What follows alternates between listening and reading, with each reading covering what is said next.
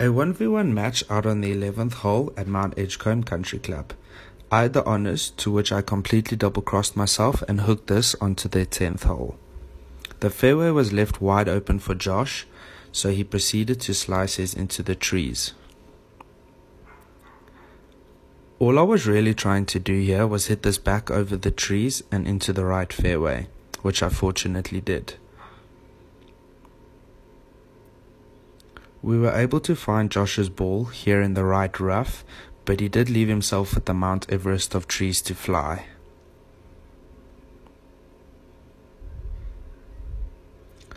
I don't think he caught this quite like he would have liked to, but he did get a lucky kick as it came straight down and ended up right here by this bunker.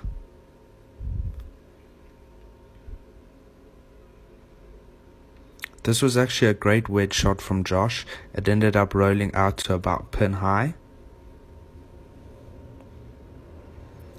He put the pressure on me to try and get up and down for my third, and I luckily caught this perfectly and couldn't have asked for a better look for par.